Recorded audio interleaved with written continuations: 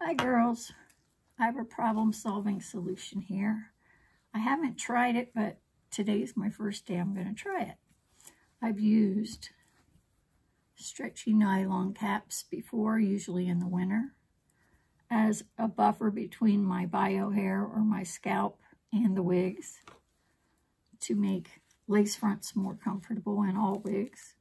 And then I've also used a wig grip, which is a velveteen, and it has adjustable sizing, and both of those I got from Amazon. But on a wig chat, a gal recommended for lace fronts that work for her, she swore by them, is this. I'm putting it back in the package so you can see the box and branding. She purchased this silicone tape to put on wig front that is lace, and the lace might be hard and rough on your forehead, and it's intended for medical use, but there's no medicine on the tape. It's just an adhesive, which is what we're trying to do, is find something that'll go along that lace wig front that'll buffer that scratchiness.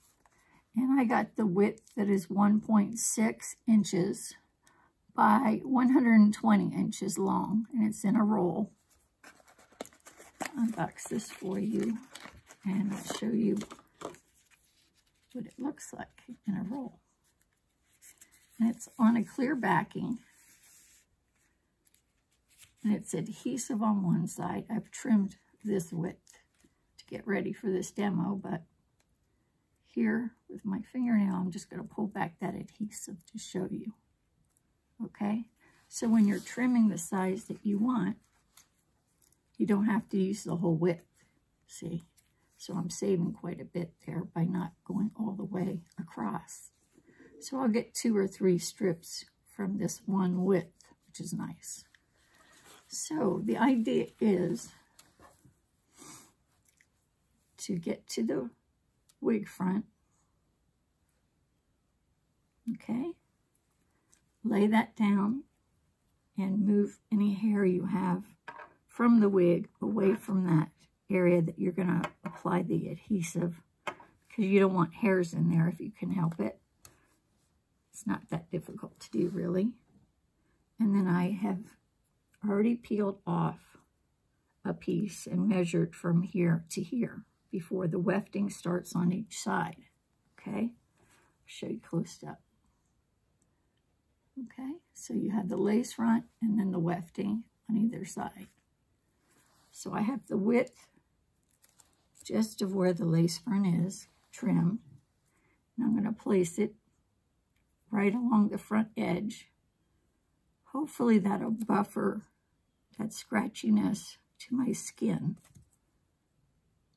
And you can leave the backing on and do this slowly if you would like, or you can do like I'm doing. Whichever works for you. Doesn't have to be gorgeous, just has to be a buffer. And then lay that down on the end where it meets the weft.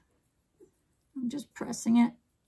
And if you make a boo-boo, it's one of those things you can peel off again. The adhesive is just enough to stay on the wig comfortably.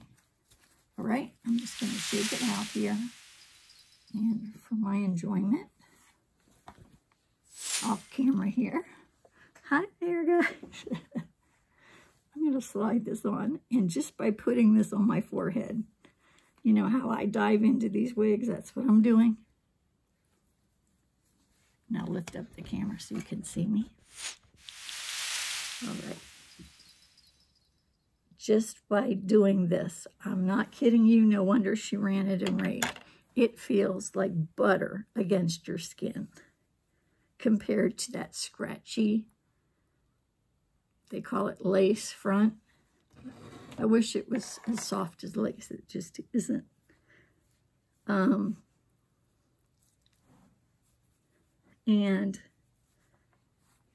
I mean, I can run this up and down and it is smooth as all get out.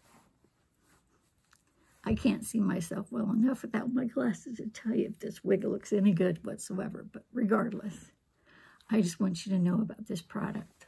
I don't even have to wear it the whole day to tell you. There's no question in my mind. This is a must-have. I hope you guys understand that I don't care. I think this was like $20, which sounds like a lot for tape. But when you feel this and you know you can get 3 widths out of maybe 6 inches, that's 3 wears. And then you can leave this tape on your wig if you'd like, or you can put it on the backing again, reuse it. But you got to get this, guys. You've got to get this. All right? Just wanted to leave you in the loop. You know I love you. Talk to you soon. Bye-bye.